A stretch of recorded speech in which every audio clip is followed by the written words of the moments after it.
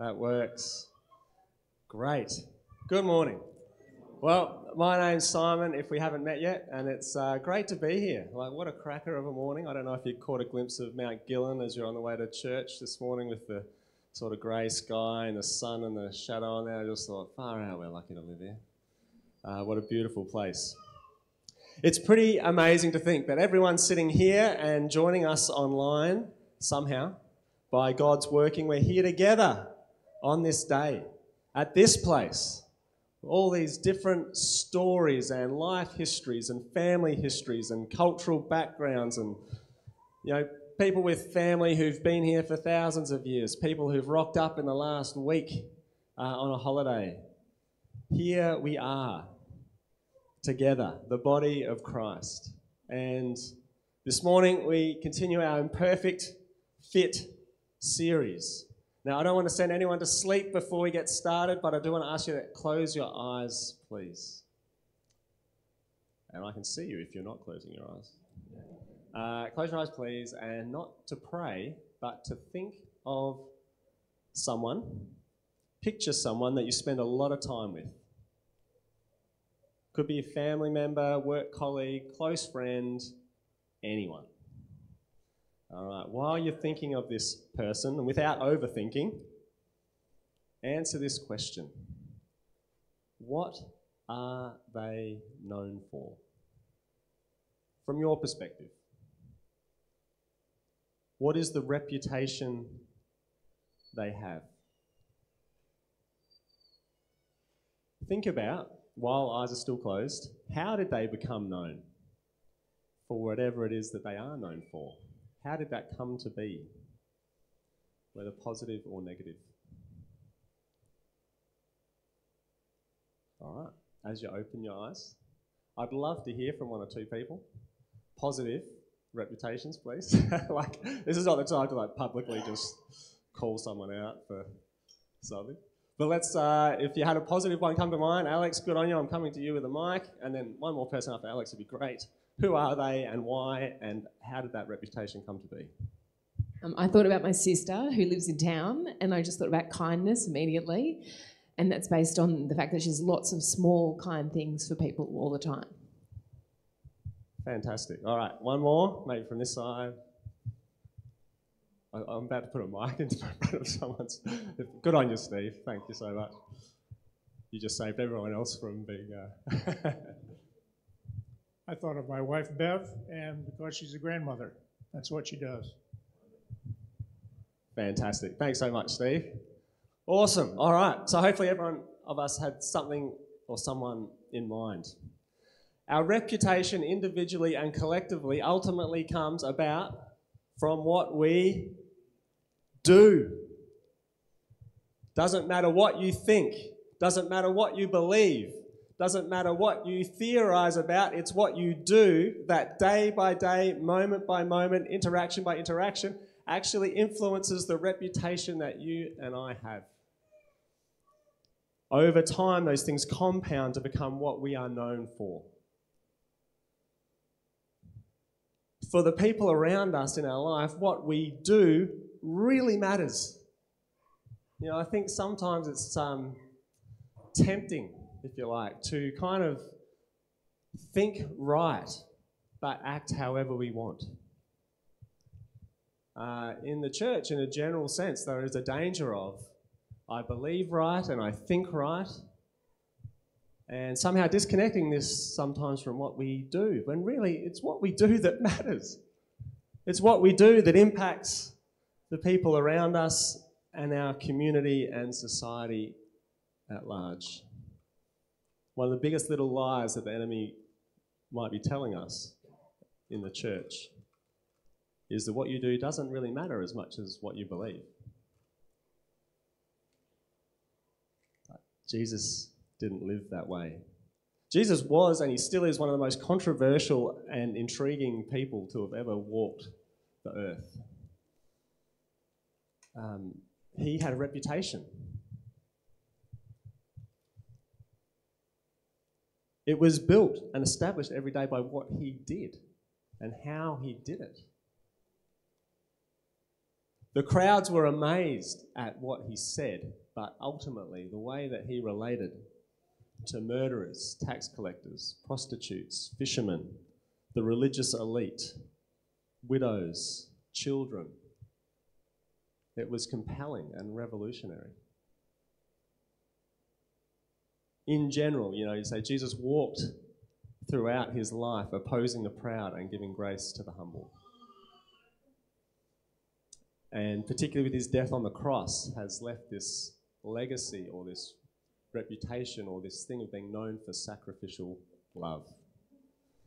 It's one of my favourite verses. It's in Romans, but God demonstrates his great love for us in this, that while we were still sinners, Christ died for us. What I love about it is God demonstrates his great love. He didn't just think it upon us. He didn't just speak it upon us. He didn't just believe that he loved us. He demonstrated it by what he ultimately did. In Hebrews 11, there's a hall of fame of faith, which we don't have time to go through right now, but it is full of examples of broken but beautiful people like you and me, made in the image of God, who did something out of the faith that they had in God.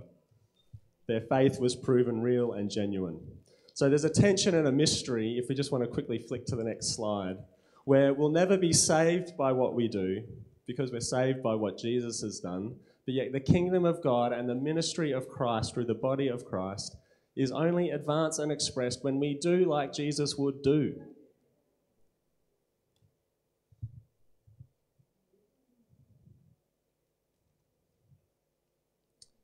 And so that leads us to our passage, Ephesians 4. So if we can flick to that, let's read together. So I tell you this and insist on it in the Lord, that you must no longer live as the Gentiles do, in the futility of their thinking. They are darkened in their understanding and separated from the life of God because of the ignorance that is in them due to the hardening of their hearts.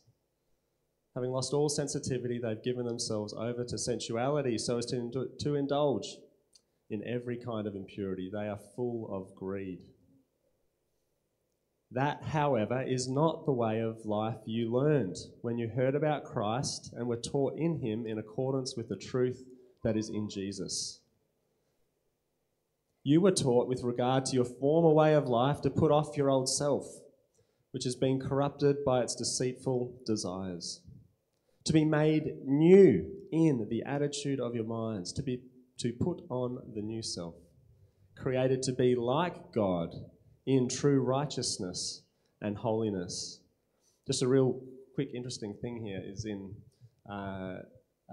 Colossians. It talks about Jesus having the fullness of the deity expressed in the person of Jesus. I think sometimes when we say created to be like God in true righteousness and holiness, we sometimes can all of a sudden go to this kind of esoteric, kind of distant, God in heaven somehow and somehow. No, we just need to look at Jesus. Like, Jesus was the living, walking example of how God would interact with people if he were here right now, which he is throughout his presence. But anyway, so if you allow me to paraphrase quickly, and to put on the new self created to be like Jesus in true righteousness and holiness. Therefore, each of you must put off falsehood and speak truthfully to your neighbour, for we are all members of one body. In your anger, do not sin. Do not let the sun go down while you're still angry. Do not give the devil a foothold. Anyone who has been stealing must steal no longer, but must work, doing something useful with their own hands, that they may have something to share with those in need. Do not let any unwholesome talk come out of your mouths, but only what is helpful for building others up according to their needs, that it may benefit those who listen. Do not grieve the Holy Spirit of God, with whom you are sealed for the day of redemption. Get rid of all bitterness, rage and anger, brawling and slander, along with every form of malice. Be kind and compassionate to one another, forgiving each other, just as in Christ God forgave you. There's a lot in there. Let's explore.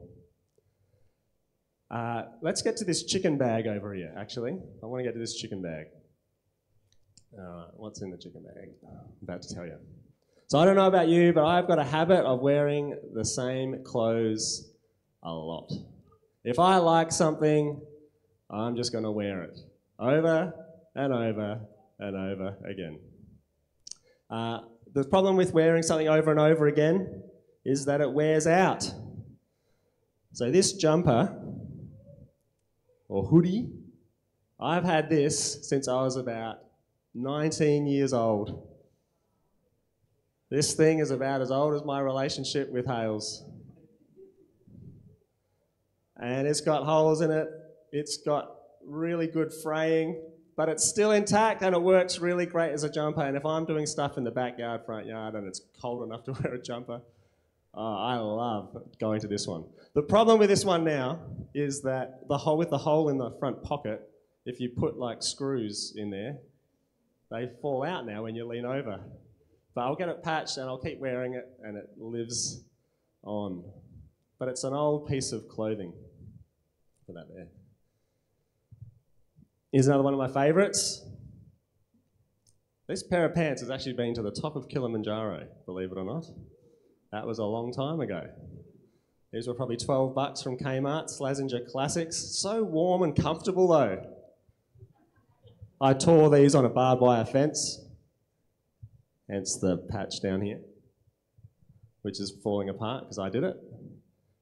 But these are go-tos. I love these old clothes. So comfortable.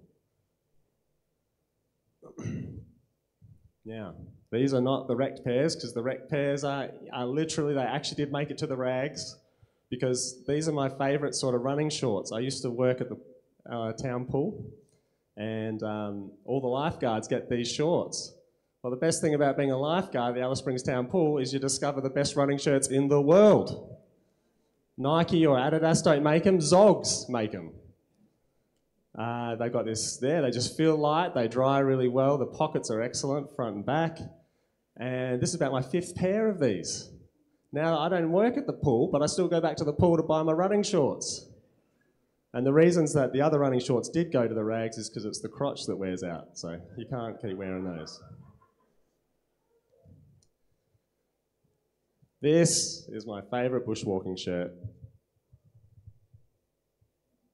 And when I go for really long runs, I hate getting burnt, so I often wear this like on long runs. So with the recent Westmax Monster run, it's 230 Ks long, I wore this shirt the whole way. I just love this shirt. It's like keeping your sun off in the day, and at night time, it keeps you just that little bit warm. You can unbutton the buttons to, sort of regulate your own heat a little bit.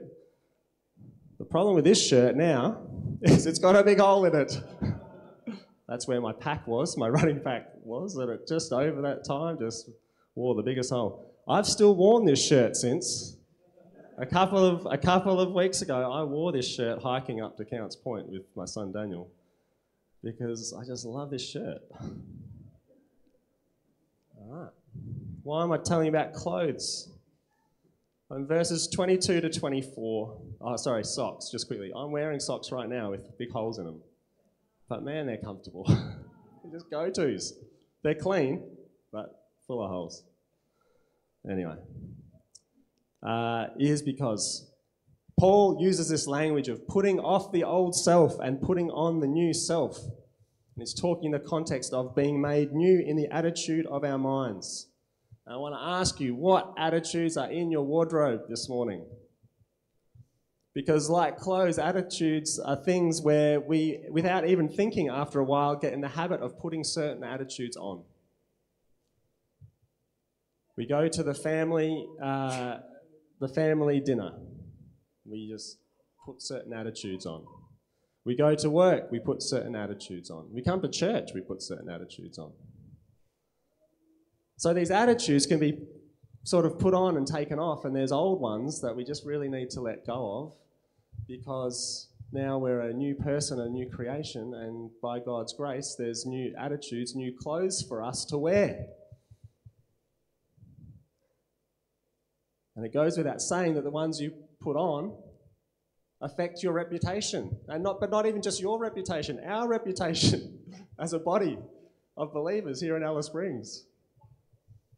A favourite I better not go down this track too far. But a favourite for us as followers of Jesus is the judgmental jacket. Oh, and that's done us so much harm, hasn't it? But you know what? There's also this wonderful one, like the compassionate T-shirt. Anyone who's actually interacted with a kind Christian neighbour or person.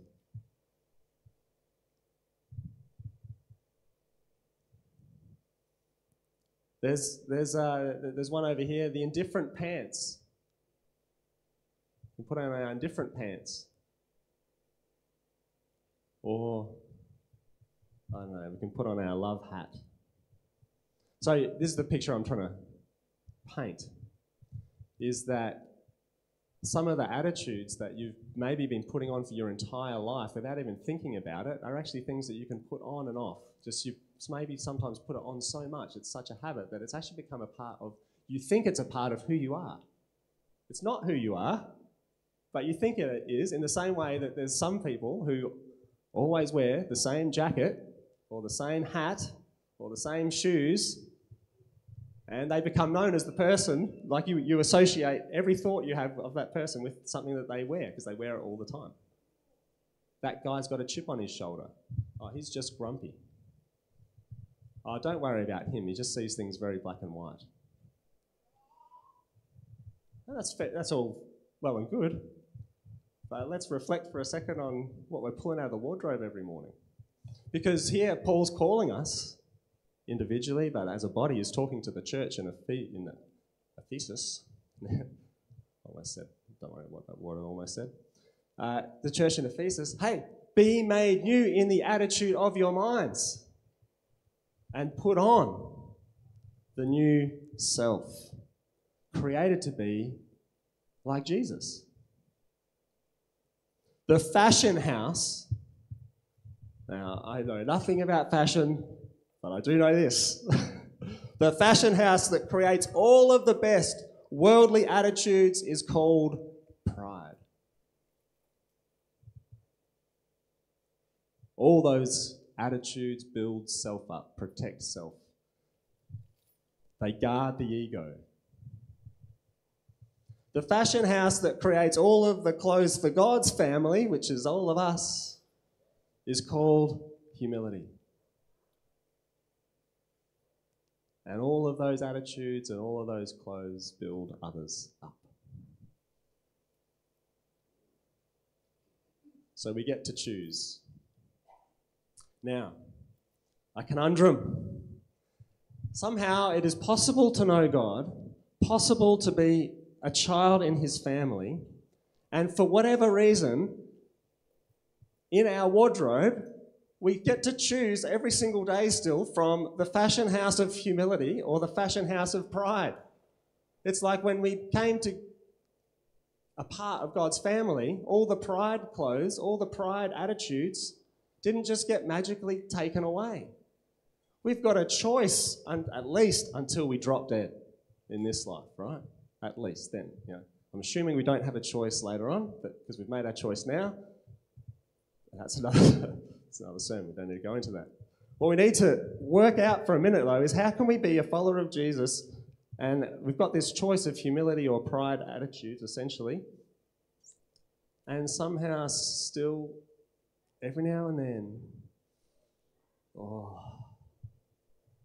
that pride jacket, it just looks so good with those shoes. We pull it out, we put it on.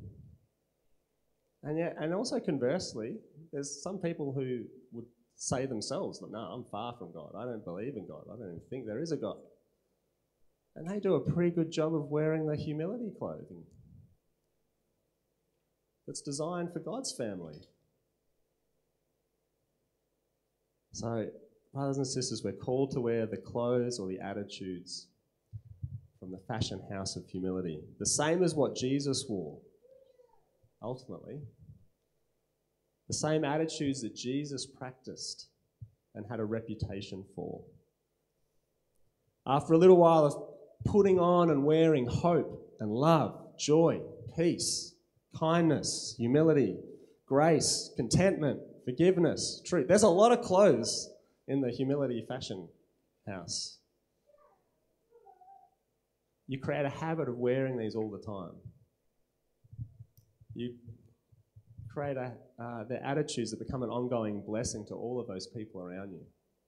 You know, just real quick, one that I think of is Hales's grandmother recently, unfortunately passed away. She was 95, so she lived a good life, and she passed away peacefully. And my opinion, I think she deserved to pass away peacefully. She was lovely. I've only known her for 20 odd years, but I tell you what, everything about her was just like a fountain of love. Whether you were Christian or not Christian, she was a very strong Christian woman, but half of her family and grandchildren, etc., don't know Jesus. She didn't treat anyone differently. She was just a fountain of her jacket, her clothing, from head to toe was love. And powerful. And that's what can happen for us, is we can put on these things day after day after day, and they become a habit, and then before you know it, that's what we're known for. It's pretty cool. And we don't need to wait another year or 10 years to start putting on. We can actually start today. That's pretty cool. By God's grace and power, we can start right now. So, let's keep moving. What's interesting about following Jesus is that the world and society we exist in is the same before and after as following Jesus. So, here I am, I'm going along in my life. When I'm about 14 years old, I surrender my life to Jesus Christ, say, Jesus, I'm giving you everything, and now we're walking since then. But the world around me hasn't really changed at all. Like, I went back to the same high school, I hadn't changed. My family hadn't changed. My house hadn't changed. Nothing changed except what was going on inside of me by the Holy Spirit. And I'd say that's the same for everyone here, generally speaking, right? Okay, so this is interesting. So it's like when you learn to swim. You know, you see water a certain way. The water is the same, whether you can swim or you can't swim. What changes is the way that you interact with it, the way that you relate to it, the way that you feel about it and think about it. If you can't swim, water's a big no-no. Let's stay out of the water, right? If you can swim, yeah, let's go to the water, because it's lots of fun, all right? So by the Holy Spirit, Jesus has not just removed us or plucked us out of the world. Jesus also hasn't removed all of the pride clothes out of the wardrobe in terms of the things that we can choose to walk in day by day. But I tell you what, by his Spirit and by his love and his power, he transforms and reforms and shapes the way that we interact and relate with one another, if what's going on is real. The way that we engage with the people around us should be different, can be different. And this is in really big and small ways. I love that example of Alex, just in terms of her sister. In so many small ways, her sister is kind. Oh, and still, by just in a small way being kind, or in a small way being faithful, or in a small way being reliable, or in a small way your yes is yes and your no is no, or in a small way, whatever it is, in a small way, over time, you do those things, they compound and become what you're known for. And that's personal as well as corporately. The small things we do, prison ministry, the small things we do, bus driving around, the small things we do, just love, the small things we do end up shaping the reputation that we have in the community. Pretty cool, if it's compounding in the right direction. Alarming if it's compounding in the wrong direction. But anyway, so let's not continue to cooperate with the impulsive, selfish, futile, short-sighted old nature. They all lead to death. They all make relationships suffer. They hurt you and others. Let's, as the Ephesians passage says, do love. Speaking the truth, having compassion, building one another up, forgiving. All right. Close your eyes one more time. This is risky now because we're halfway through the sermon. Now, you really might fall asleep, but if I to be sure again, I just want you to think for yourself. What are you known for in your family, at work, and in your neighbourhood? Don't be tough on yourself. Don't be too critical, but try and, Holy Spirit, come and just give us a fresh or accurate view of that for a moment. What is it that God's bringing to your attention?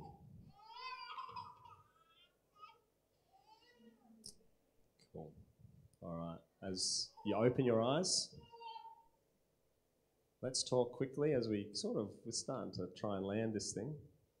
Think about Hebrew and Greek ways of knowing. Some of you have heard this so many times, I'm sorry.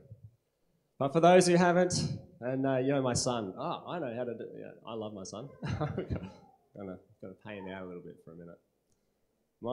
My son apparently knows how to do all this stuff, this survival stuff, because he's seen it on YouTube. I had to say, mate, yeah, so you know how to do it, but have you done it? Do you really know?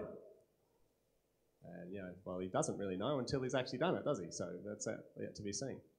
But he's excited because he knows about all this stuff. And anyway, I think sometimes we can get excited. I know I've been excited. When I learn how to do something in my head, the challenge is in the doing. And so for a Greek, you know it as soon as you know it here. And that's our whole education system. And I'm not an expert on education, but obviously it's a bit flawed when you keep getting through just because of what you know. It comes to a point where actually you need to be able to do what you know.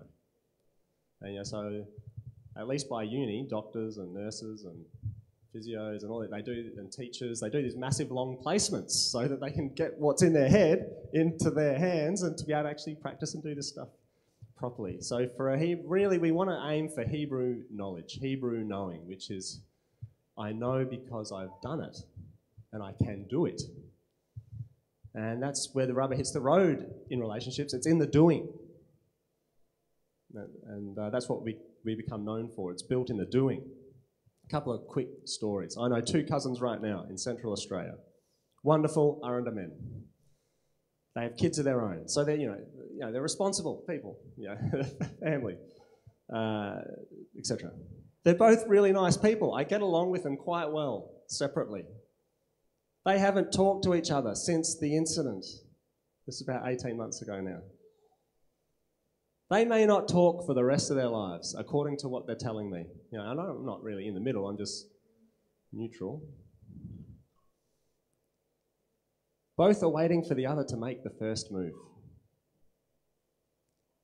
Both are too proud themselves to make the first move. They might be waiting a really long time. That story could be familiar to you in your family or in close friends, or that could be you. Another person I know used to be an apprentice of mine back in Adelaide, had many legitimate grievances against his father. His father just wasn't a great father. And the challenges in their relationship were only growing. He didn't really want much to do with his father. His father, by this time, had become a Christian, which is very different from what he was at the time this apprentice of mine was a young kid. I still remember picking this apprentice up in the morning. He gets into the car and he tells me, I've forgiven my father. He decided to forgive his father. And it changed everything about their relationship from that day. And the apprentice was, at that time, about 22 years old. So pretty cool that from 22 for the rest of his life, he can have some kind of great relationship with his father, or hope of a much better relationship. It wasn't just a gift to his father, who obviously had so much regret about all the mistakes he's made. But what a huge blessing to the son who had that weight lifted off his shoulder by the choice that he made to forgive. It's pretty powerful. Yeah, I just remember I didn't cry in front of him. But after that day of work, I was just in tears, just so thankful to God. Because you could see how much of an immediate impact that forgiveness had had. All right, I know a man in his 60s. This is a good Christian man. He hadn't talked to his sister for about 20 years.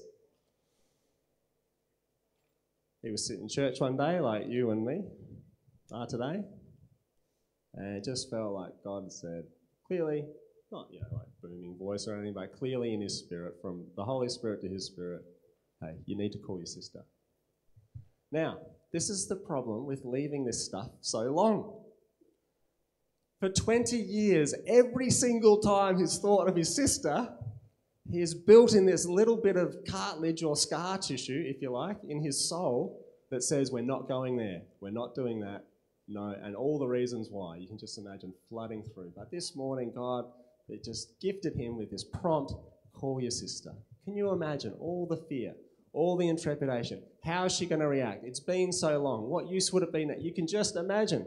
And maybe some of you here this morning, that's what's happening for you right now. There's this just flood of reasons to not do what God is calling us to do. Anyway, he called. He took the initiative, he made the call, and he happened to be within about an hour. So he lived in Adelaide, we were in Queensland at the time, and he was within about an hour of his sister's house. And after that phone call, his sister invited him to her house, and they reconciled. Like, this is God at work. This is what God wants to do. He's done it 1,000,000 times. Why not your life? Why not our life? Oh, so good. So, some helpful thoughts to ground this, and then we'll get out of here. And the reason I put these helpful thoughts together, and I think they're helpful, I think it's important, is so that we don't go away knowing what we should do, but not really having anything concrete to maybe help us to do the doing. So let's just race through these. First one, we've got that slide. Move in the opposite spirit. So something that helps me a lot is I know what I want to do. This is particularly with my kids. My immediate reaction is straight out of the pride wardrobe. Hales will testify to this. But then I think, hang on a sec. What would it look like to move in the opposite spirit? Oh, I just really want my kids to learn this lesson. Hang on. But to move in the opposite spirit.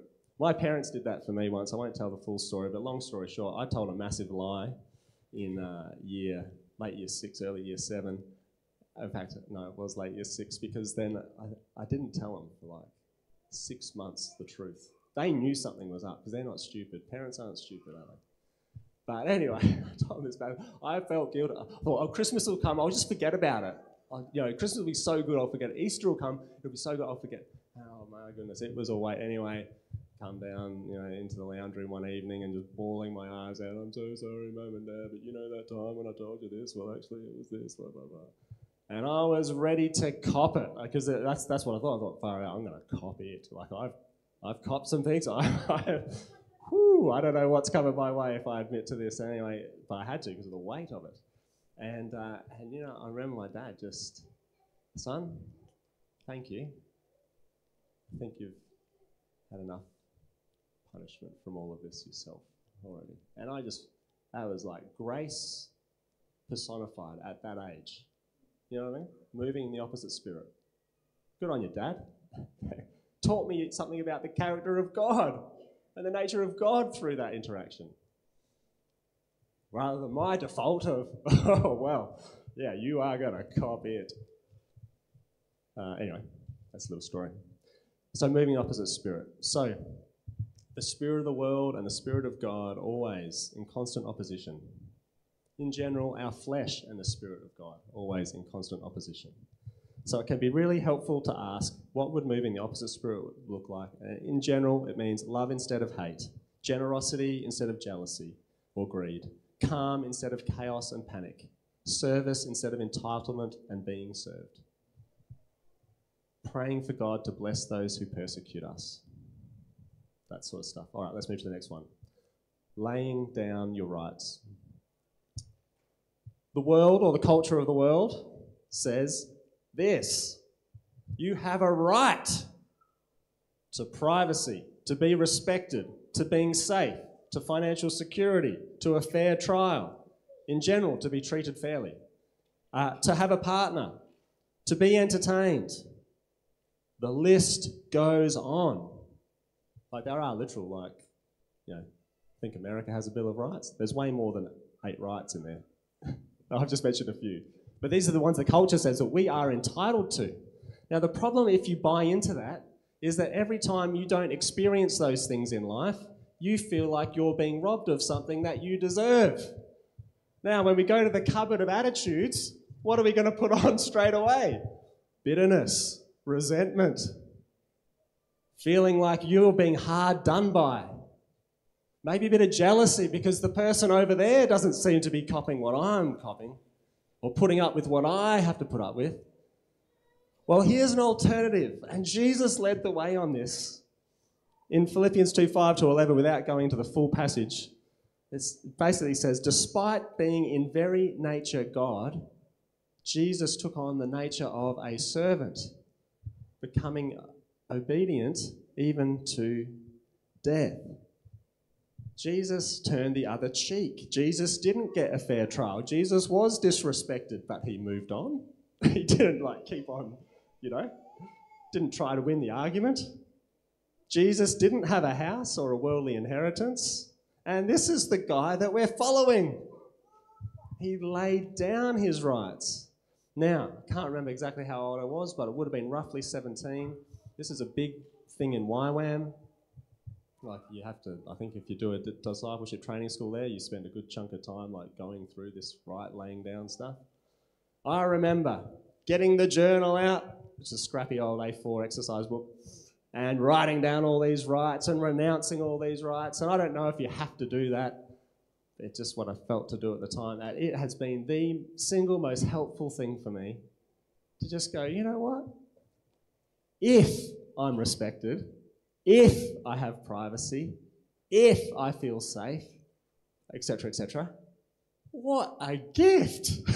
Because I don't deserve that, but God's given it to me. And in the meantime, if things don't go my way, which sometimes in life they haven't, I'm not going into the details of that right now because there's not time, it's actually okay because I don't have a right. Fundamentally, I've come to the point, no, as a Christian, I don't have a right to be treated fairly in the workplace. Now, I'm not saying if you're being bullied that you should continue just to put up with it and you shouldn't go through the grievance process to have that rectified. But it's a game changer, laying down your rights. And I do think it was Jesus' example to us. What did Jesus have a right to?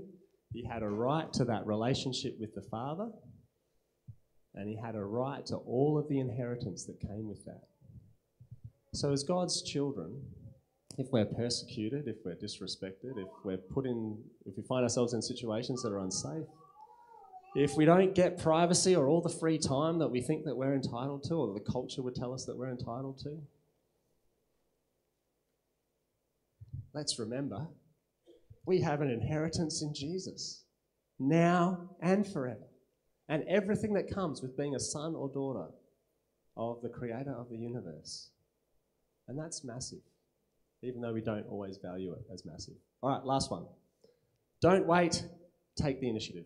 Don't wait for feelings before doing love and forgiveness. I know someone very close to me who forgave someone. They had a dream about this person and they knifed them in the dream. They had a good reason to knife them in the dream because the person they knifed in the dream had raped someone very close to them. All right, so you can understand why that dream. Now, is a person in that situation ever going to feel like forgiving that person? I don't. If that happened to my family, I do not know how. I don't know how. Right? I'll just be honest with you. I don't know how. But, long story short, this person prayerfully and tearfully forgave that person. And same thing as that forgiveness story before. That person has got no clue about, I suppose, the bitterness or the resentment and the anger that act had dumped on everyone who was close to the victim. But that's what happens, isn't it? People here probably who have had some experience or been close to people who have experienced domestic violence, it's the same thing. The bloke thinks they're just hurting the woman in front of them. Well, actually, you're hurting the whole family and the whole community, and everyone is connected to the victim. It's a really serious thing. Same thing. Comes down what we do really matters. There's a big difference between thinking I'm going to hit you and actually hitting someone. when you actually hit someone, that does a lot of damage, physically, spiritually, emotionally. Anyway, coming back to this one, this person forgave that person, and then the feelings came. And in our culture today, it is so, and I'm going to call out the young people, and I don't know if I'm young or old anymore because I've hit the middle. I'm in the middle.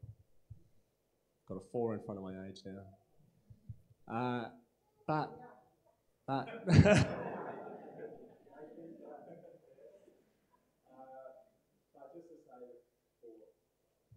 for young people in particular, sometimes we can wait so long to feel like we want to do something before we actually do it. If it's the right thing to do, if it's the thing that Jesus has called us to do it, and then let the feelings come. Or just trust God in the doing. It is so easy for me to stand here and say it, but just to say that when I've, gave you one example there, but in seeing other people do this and do it thoroughly, it's powerful.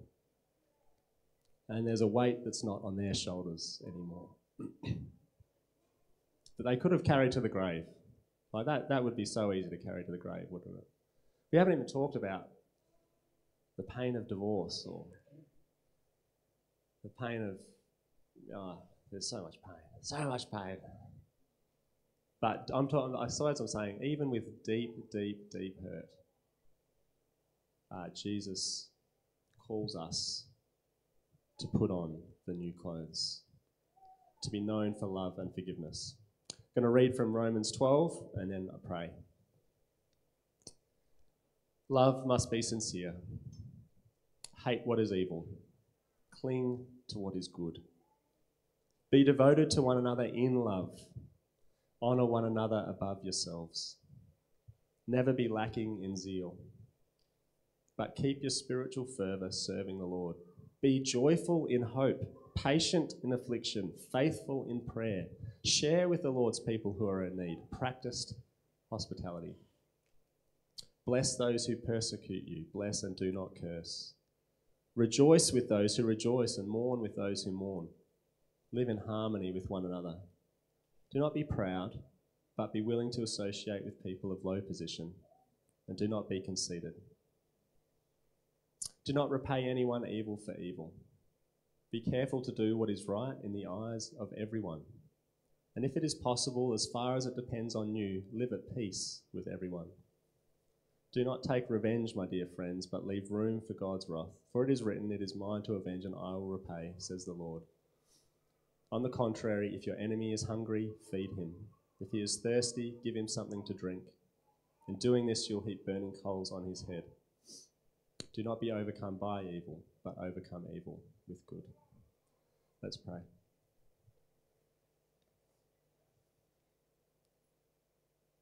Heavenly Father, we just thank you so much for the new life, for the everlasting truth, and for the hope that you give us. Yes, through being able to be in relationship with you, but also, Jesus, through your example. And Lord, if we were to have an honest conversation with you right now, we'd be saying, Jesus, we don't know how to do that. Oh, we'd like to, we want to, but we don't know how. Holy Spirit, come and give us the mind of Christ in coming moments and days and weeks to be able to take the next step, whatever that is, in the relationships that we have with one another. God, we know it is your heart that we are reconciled to you, but it is also your heart that we are reconciled to one another. Lord, it's your heart that your kids would be known for love and forgiveness, that those are things that we would be able to exercise and express and enjoy for your glory. So God, where strength is needed, may it be given in Jesus' name. Where courage is needed, may it be given in Jesus' name. Humility in Jesus' name. Lord, whatever we need, in the portion that we need it, your grace that flows like a river through this place, may it just be a portion to each and every one of us for your glory. Amen.